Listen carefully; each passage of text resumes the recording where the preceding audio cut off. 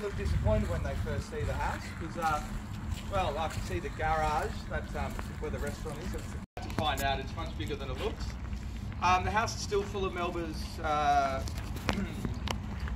things, her possessions. Many of them are very fragile, so for obvious reasons we can't touch anything. But you can take pictures if you would like.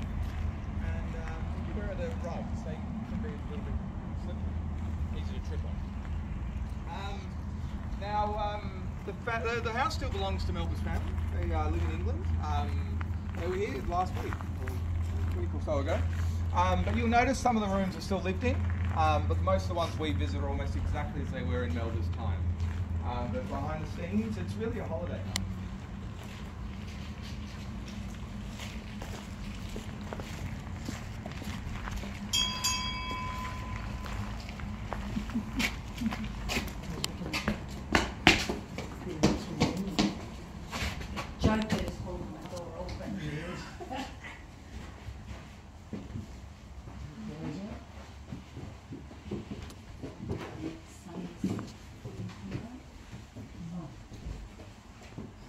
So, the entrance hall. Now, this room's also a little bit misleading because, well, you will notice as we move through the house, Melba liked light.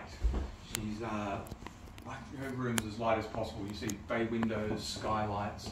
This is the exception. But I think she probably liked the wood paneling and thought, I'll just have a little bit in the front. And she's done that. She's mixed different influences from different places.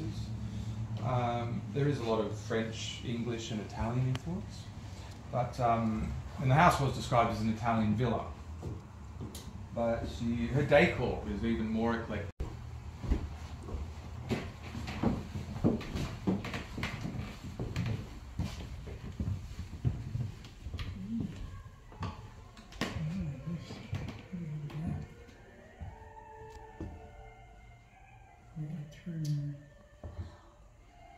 Painting on the walls. Yeah, that's the Japanese artist. Oh. Yeah.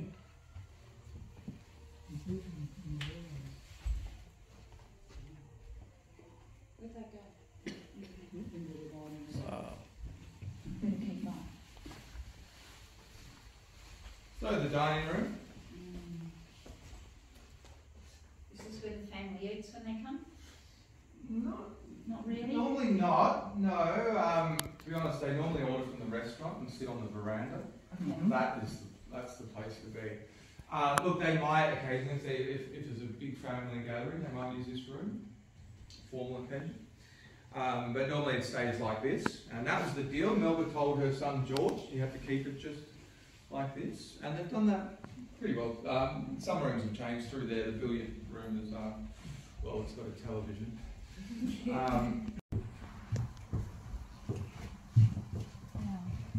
What are these books? Yeah.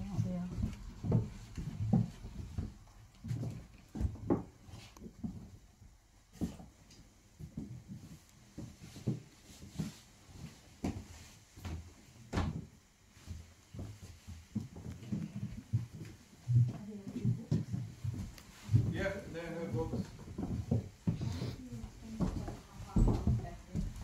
Sorry? Maybe punch was out before Collier's. Oh, No, I think it cost about $3 million in today's money. Wow. It's very hard to compare. Yeah, this can look a bit confusing. You've seen different eras.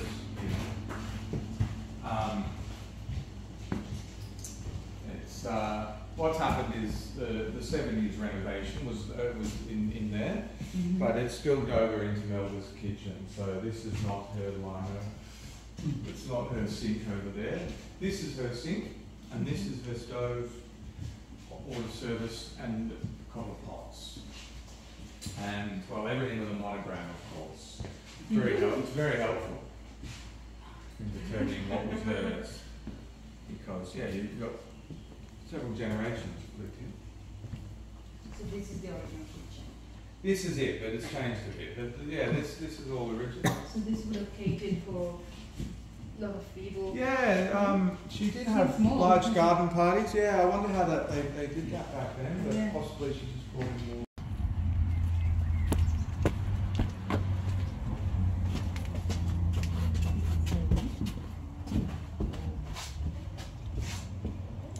her bedroom. This is her bedroom. Melba's bedroom.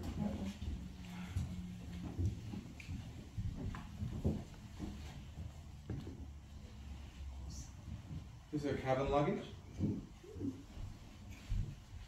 Very heavy though. Nearly pulled my back out carrying that from the other side of the house. It's got everything you need for a long trip. School bags. Back there. So is this the only, it's just cosmetic case, is that right? Oh, look, she would have, yeah, when she came home in, this was a kind of heater, early heater. The fireplace on the other side produces the air that dries the towels.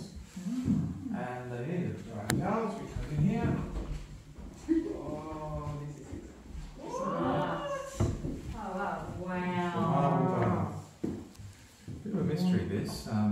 Lady Vesti would tell people that Melba always wanted more privacy because she had staff running around, and that's why she bathed in the cupboard. I don't know about that story. Why didn't she just shut the door? Possibly this was the style. I think she saw it. Thought, oh, I love that. It's very neat. Possibly kept it much warmer in here. Freezing cold showers. So we've got a little sitting room in here. I've also got a gallery down here if you can't fit in there. Up to you. You can go back. Yeah. The chairs This look one's like the bedroom. It's the main office for a while. Oh, And then I yes. Amazing though how much things from 100 years ago look much smaller. Oh, yeah. Sort of rooms. people were so much smaller and they That's right. The rooms and everything they had was, yeah.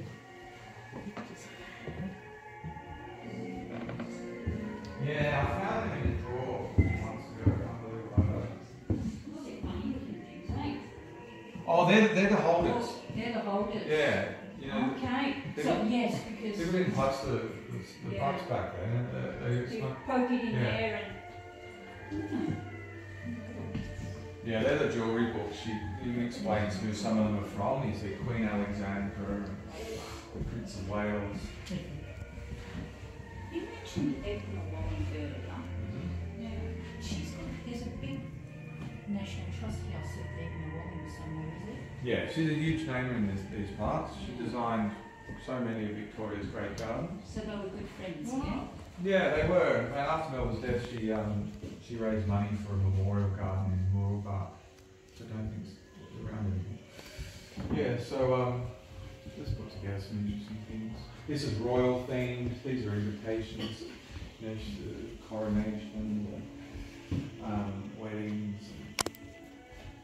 royal parties. Very close with King Edward VII.